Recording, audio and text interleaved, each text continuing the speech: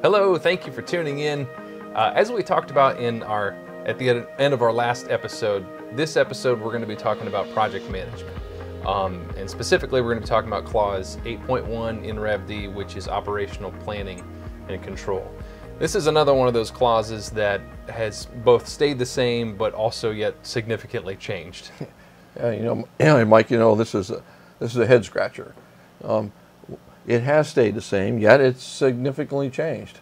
So for many organizations, what they're doing is going to pretty well meet the requirements. But for other ones, this is going to be a big change. And so I thought in fact, for most organizations, this is going to be something they're going to need to consider, because I tell you, the auditors are going to be looking at it. Yeah. So. In Rev C, it was 7.1 project management, which was often overlooked, or at least not considered applicable by many organizations and even the auditors, really. Really, that was happening. And when we went through the training, in fact, the fact that it was overlooked and disregarded was one of the reasons it was changed. Yeah. And when we went through the AS9100 Rev D training, all of us auditors were beaten on top of the head to make sure that this was not going to be overlooked in the future. And so we were in previously project management, which we'll look at in some detail, was narrowly described, and because it was narrowly described, and it was often interpreted that it wasn't applicable. Yeah. Except when organizations had mid to large scale design development activities. That was not intended to be the case, and it's certainly not intended to be the case now. And it's changed, or has it's definitely not intended to be the case for any activity that's new. Anything that has changed or has a life cycle that should be project managed.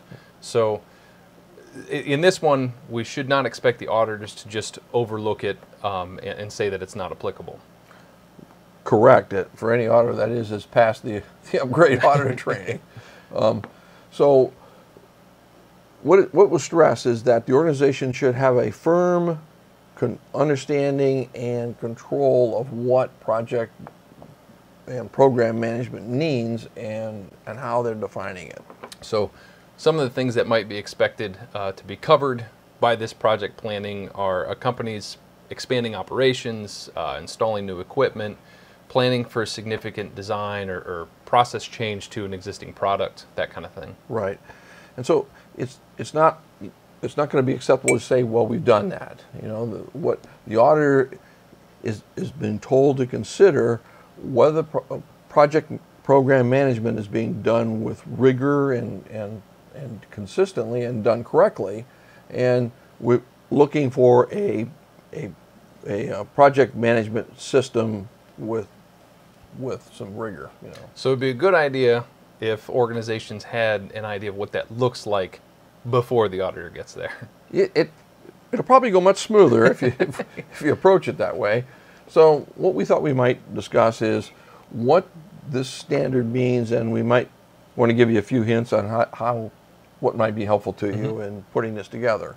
But before we unpack the requirements of in detail, let's look at what 8.1 operational planning and control covers in general. So in AS9100 D 8.1 states the purpose and two main clauses and four sub-clauses. And so as we're going to get into that, but let's take a look at what the stated purpose is. Okay, so 8.1 operational planning and control says the organization shall plan, implement, and control the processes, see 4.4, to meet the requirements for the provision of products and services and to implement the actions determined in Clause 6. So we're going to discuss the purpose here in a minute because there's some significant things in here. But then it goes on to state that the organization must accomplish that purpose by two primary actions. A, they got to determine the requirements for products and services that they're providing, and B, establishing criteria how you plan to accomplish A. So both A and B are pretty detailed, as you're going to see. Yes, they are. And there are four sub-clauses to support this planning and control activity. You have 8.1.1, operational risk management, 8.1.2, configuration management, 8.1.3 product safety, and then point 4 is prevention of counterfeit parts. Yep. And because you're probably not planning on watching this for the rest of the weekend or however long you're doing this, we're going to cover those in other times. Yeah, we'll get to that later. So let's start packing this a little bit. All right, so take a look at Rev C's, what Rev C says versus what Rev D does, as we typically do.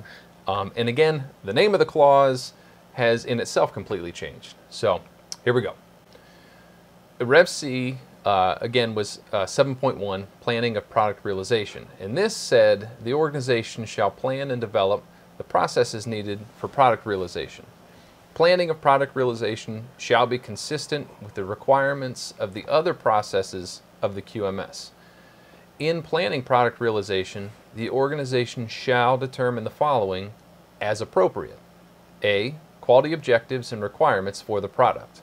Note, quality objectives and requirements for the product include consideration of aspects such as product and personnel safety, reliability and availability, maintainability, producibility and inspectability, suitability of parts and materials used in the product, selection and development of embedded software, and recycling or final disposal of the product at the end of its life.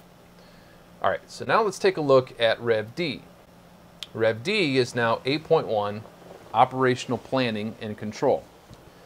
And it says, the organization shall plan, implement, and control the processes, see 4.4, needed to meet the requirements for the provision of products and services, and to implement the actions determined in Clause 6 by A, determining the requirements for the products and services.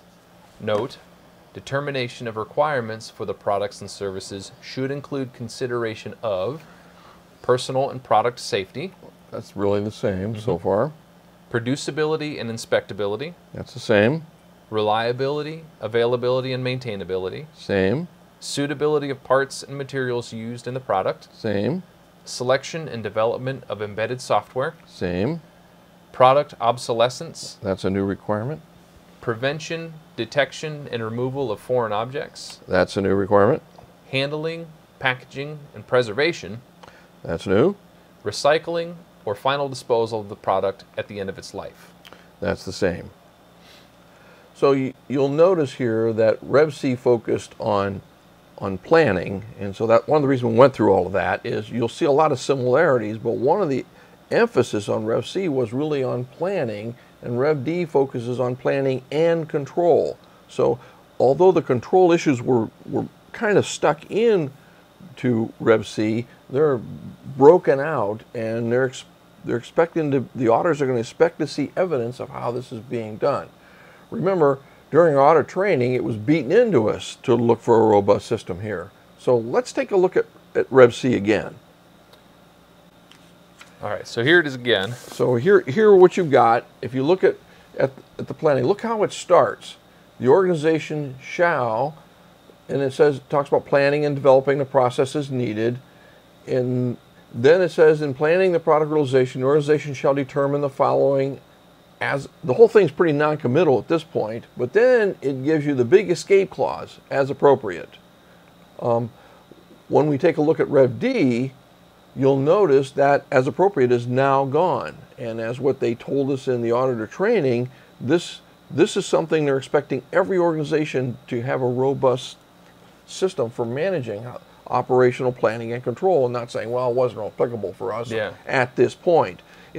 And we'll talk about why this is applicable for every organization for nearly everything they're doing. And you have to have evidence to show that you've considered that list of requirements, and that and you'll notice that list has grown by a couple. You're right. And it's even more significant is the way they worded the first sentence. So now we're back to that purpose again, and it's kind of interesting. The organization shall plan, implement, and control the processes, and then they reference 4.4, so which are needed to meet those requirements. So taking a look at 4.4, you remember this, and so in fact we did several episodes on this 4.4, so we're not going to go through this all again, but they might go go back and... Yeah, we'll try to put a link on the screen here. If you haven't seen that episode, go back and check it out. But in a nutshell, 4.4 is how you're managing your processes. And if you're Rev C, you've already have some of this in place. They've added some stuff, of course. But you identify what the processes are, the inputs, the outputs are expected from those processes, sequence and interaction, how you know the processes are effective, who's responsible for the processes. I mean, all those things have to be done in place. So this clause is requiring organizations to define the processes needed to accomplish project or program management and beyond. Exactly. You got to define what processes are used in this process. You got to define it, and there's got to be evidence that you've done that. And further, when you look back at 8.1, which is on the screen for you, it also says that you have to implement these actions in accordance with in clause 6. And you remember clause 6. So looking through clause 6, A, B, C, D, I mean, no, that's a robust plan that's specific what you're going to be doing. So the old method of saying, you know, we do project management isn't going to get it. I mean, now you're looking at a robust plan that defines who's going to do what and when you're going to do it. Yeah. So to tie this all together, they've taken out the as applicable. So now this is for it's for every organization. And then they specifically reference a robust process-based planning method that defines exactly what will be done. You're establishing milestones, and it's measurable. Yeah, it's interesting. So far, we just set the stage for what this is supposed to do and how to go about doing it. Yeah, and that's where Rev D really changes. It does. Yes, it does. Not only does operational planning control apply to everyone, but now again they're requiring specific plans in place for how you plan to accomplish what you plan. Yes. So in a moment we'll talk about where we're heading with this, and this gives us a moment to figure out where we're heading. So. Learn all about AS9100 Rev D with our new online course. This is the best resource to rapidly get you caught up on what's changed and what's new. Our course guides you through each part of the standard and teaches you how to implement it within your own organization. Each section is broken into bite-sized pieces, allowing you to work through the standard at your own pace. You can access the course as many times as you want, making this the #1 resource for when you need a quick refresh on a specific topic. Buy it today and get the guidance you need to achieve your Rev D certification.